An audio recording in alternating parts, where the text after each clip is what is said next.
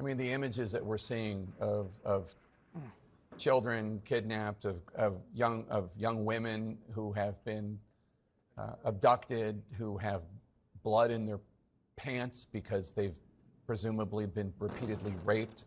It's horrifying. There's been a lot of death and destruction in that region, but I've never seen anything like this.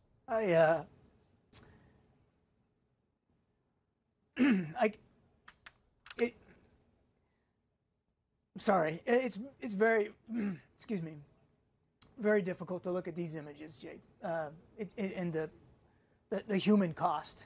And these are human beings. They're family members, they're friends, they're loved ones, cousins, brothers, sisters. Yeah, it's difficult, and I apologize. Nothing to say sorry for.